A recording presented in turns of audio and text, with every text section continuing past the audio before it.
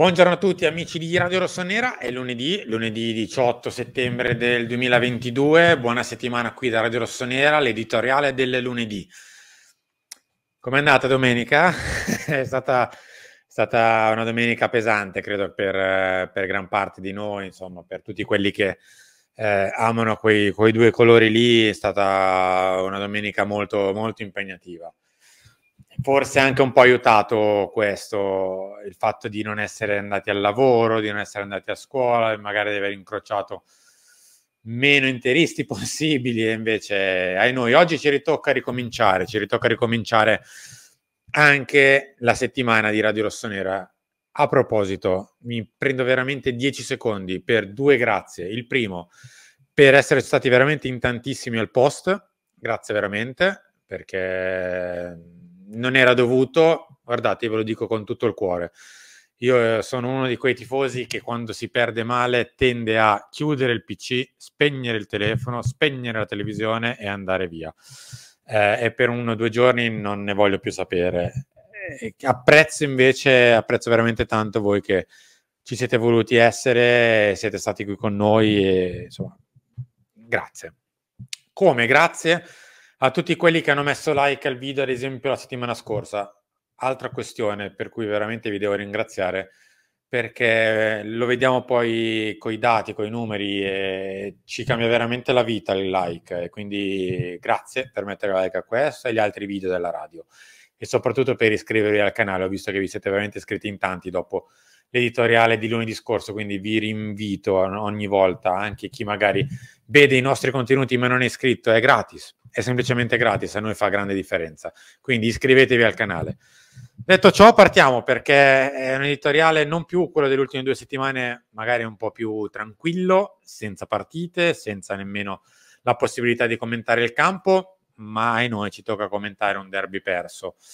Questi sono i 4 titoli di quest'oggi. Partiremo con cronaca di un disastro annunciato. Andremo avanti con interistismi e lì vi dovrò chiedere anche un'opera di, diciamo così, di calma e di comprensione. Poi continuiamo con controbalzo, ovvero la nostra rubrica dell'editoriale, dove andiamo a vedere un po' quelli che sono i vostri commenti ai nostri video di radio e quant'altro. Oggi ho preso un po' di vostri commenti alle pagelle, perché di prendere i video, i commenti editoriali settimana scorsa mi sembrava anche un po' fuori tempo e fuori luogo, quindi ho preso i commenti della nostra ultima produzione, cioè le pagelle. Chiuderemo con la rivoluzione a metà, quella che a volte si rischia di fare quando magari non si vuole andare fino in fondo. Partiamo con cronaca di un disastro annunciato. Non tanto per quello che riguarda il pre-gara, ne parleremo dopo del pre-gara. La cronaca di un disastro annunciato riguarda quello che magari un po' tutti temevamo, cioè il Milan ha cercato di vincere il derby con le solite armi, cercando di fare meglio quello che in passato non ha fatto al 100%. Quindi non cambiando armi, ma cercando di migliorare le armi che aveva cercato di utilizzare già nei derby precedenti. Ed è per questo che è una cronaca di un disastro annunciato, perché purtroppo sulla nostra pelle abbiamo capito che non è tanto un problema di qualità delle armi utilizzate nel derby, ma della tipologia delle armi che utilizziamo nei derby.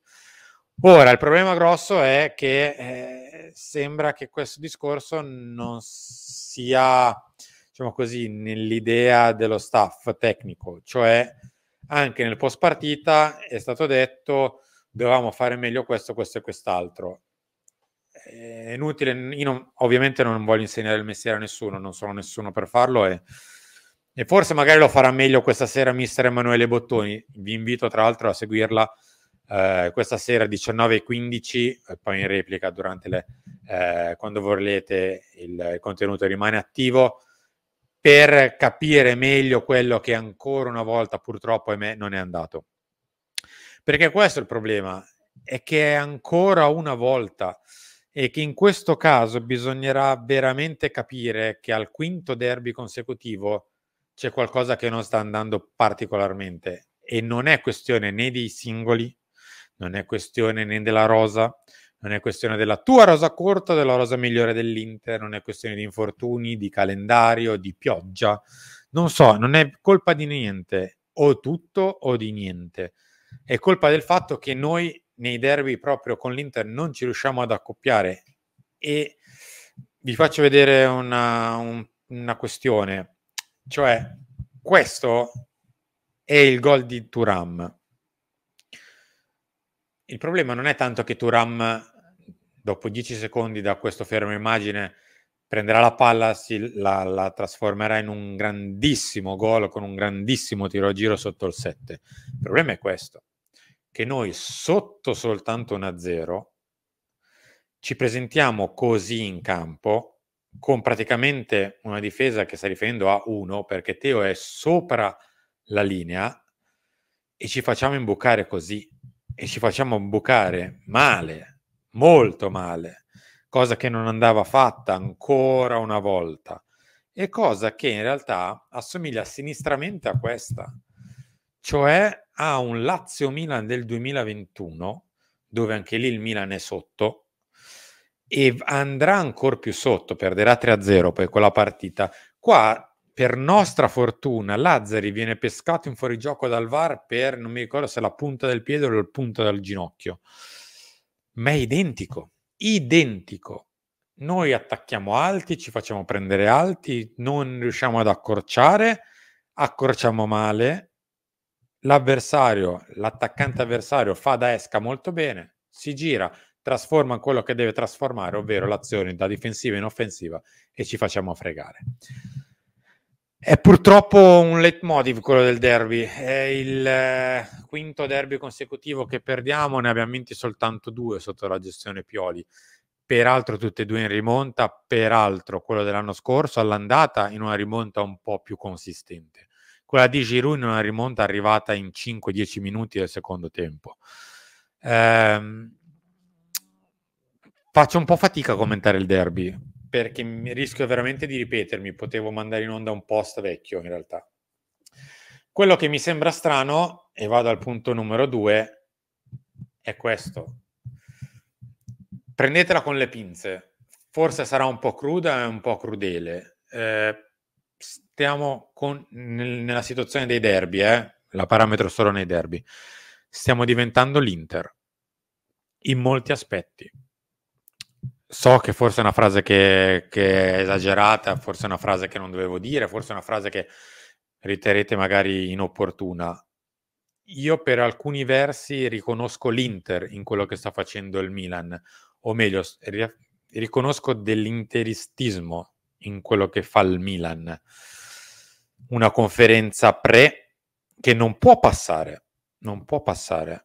perché io non ho mai visto un allenatore del Milan fare una conferenza pre-derby dicendo che dopo averne persi 4, 2 di Champions, uno che è costato una finale, quindi una coppa, e uno che è costata un 3-5-2 che non vogliamo e non possiamo più vedere perché si è snaturata la storia del Milan, cioè ha giocato un derby per non prendere tanti gol. Quei derby lì meritavano altra risposta, non mi interessa, meritavano altra risposta.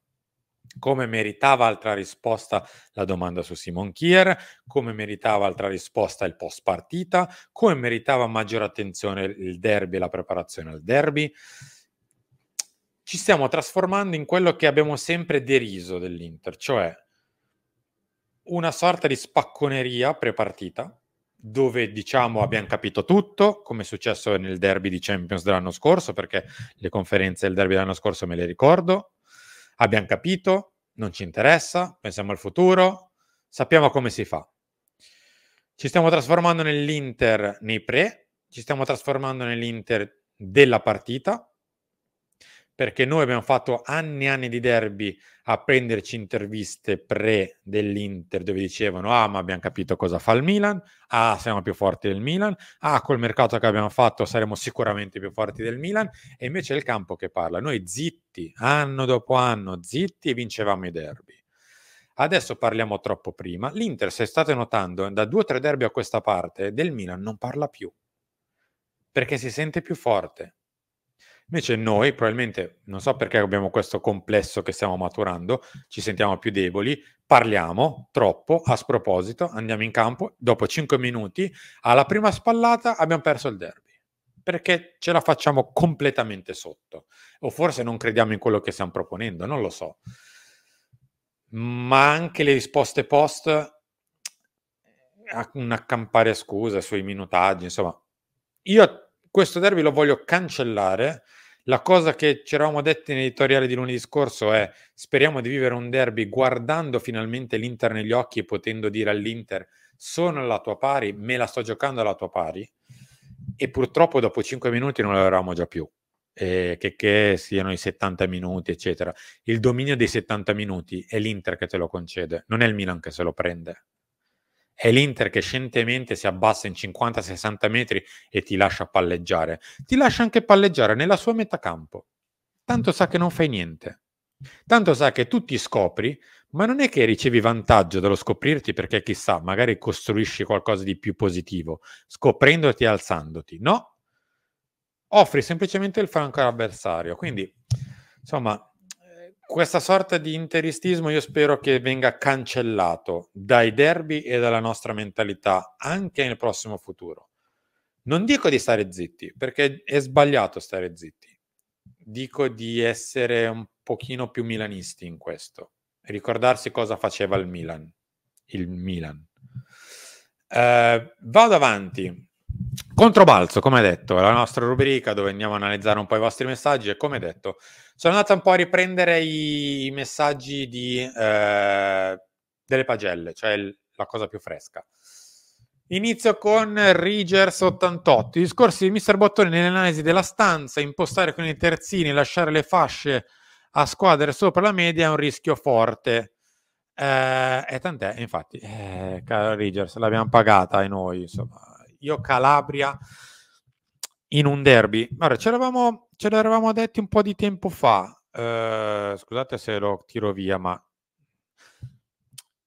ci eravamo detti un po' di tempo fa che speravamo di vedere un Milan a due facce, perché il Milan che gioca a viso aperto, a sprombattuto, 5-5, su 80 metri, attacco io, difendi tu, poi viceversa l'azione successiva, perché io scommetto di essere più forte in attacco e tu più debole nel tuo di attacco, e quindi tra parità di attacco e parità di qualità, la mia qualità a quel punto diventa superiore e la tua inferiore, vinco io.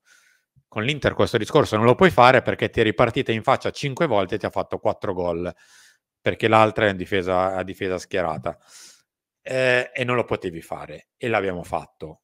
La speranza era quella infatti di impostare una partita diversa con squadre di carature diverse. La Roma non fa parte della caratura dell'Inter, non è quel tipo di partita.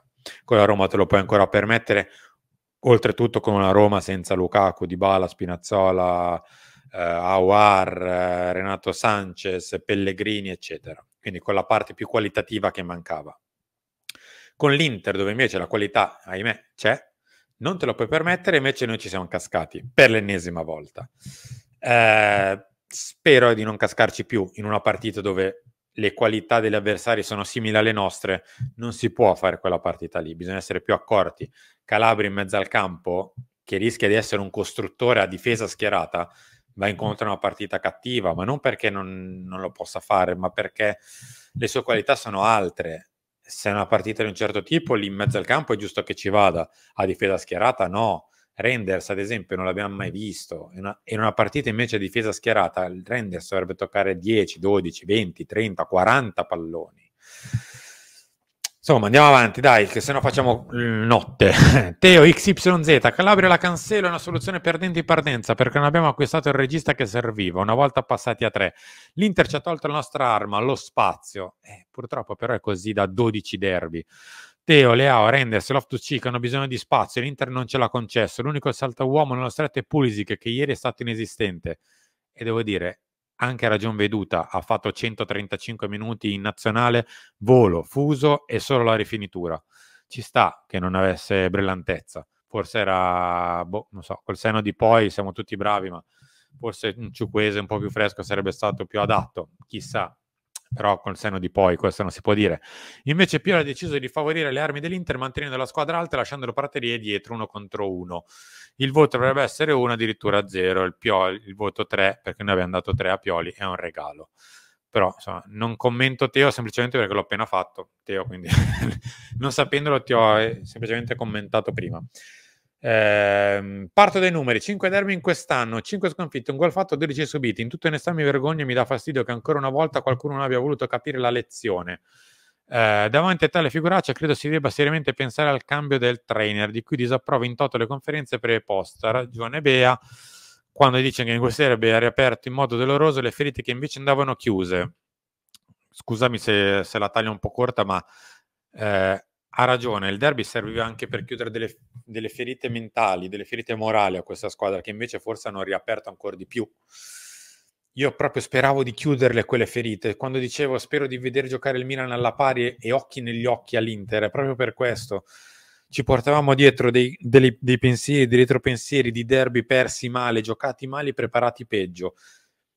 E che speravo di chiudere, una ferita che speravo di cucire, e invece di cucire ci abbiamo messo le dita dentro e l'abbiamo riaperta ancora di più.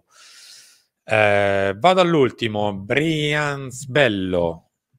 I tifosi vanno rispettati, le scuse erano dovute e doverose, è insopportabile essere ignorati, dateci voce.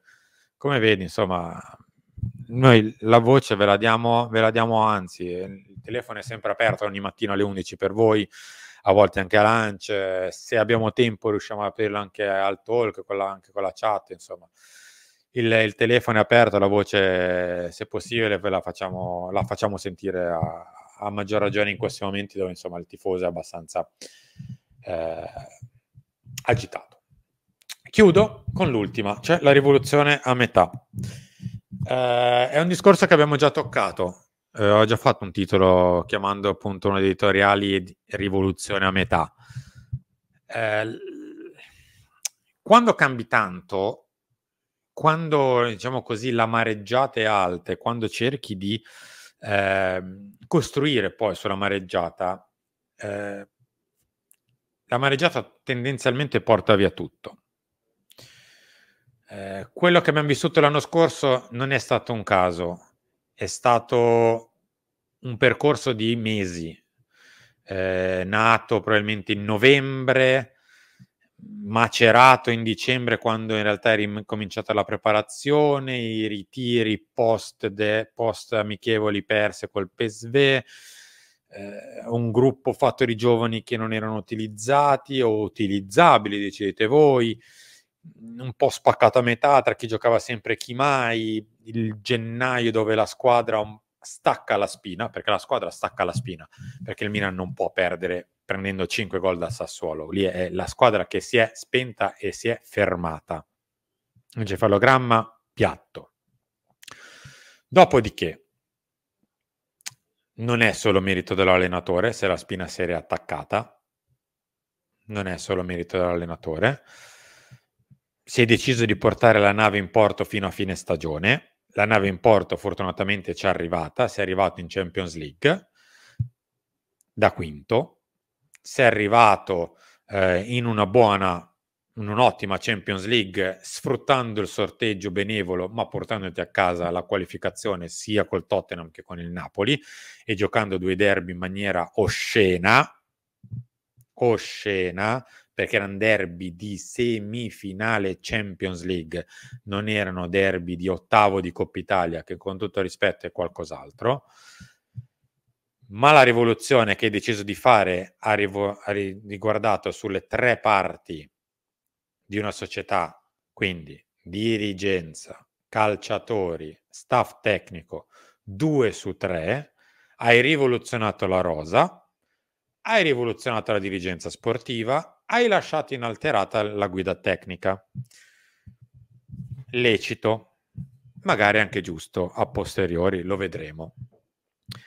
Quello che è un po' rischioso è aver salvato la guida tecnica perché si reputava la guida tecnica esente da colpe e invece l'anno scorso le colpe se le dovevano prendere tutti al 33%. 33. E invece si è deciso di fare 50-50 rosa e dirigenza. L'anno scorso lo staff tecnico andava messo anch'esso sotto osservazione e non salvato a priori.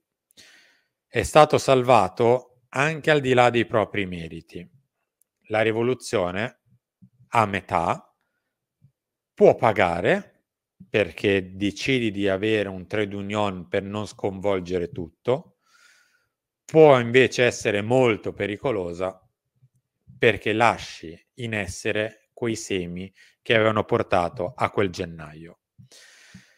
Io sono arrivato in chiusura di questo editoriale. Lasciate like se vi è piaciuto, oppure altrimenti ci ritroviamo tra poco. Non mi vedrete qua perché nel mentre macchina e siamo andati a Milanello perché è già giornata di vigilia di Champions League, quindi rifinitura, quindi conferenza, quindi tutto quello che è Milanello alla vigilia di Champions League. Ci ritroviamo lì con Mattino Milan delle 10, poi gli appuntamenti sono i soliti. Vi ricordo 19:15 la stanza di bottoni, perché sarà ovviamente una stanza di bottoni molto molto particolare.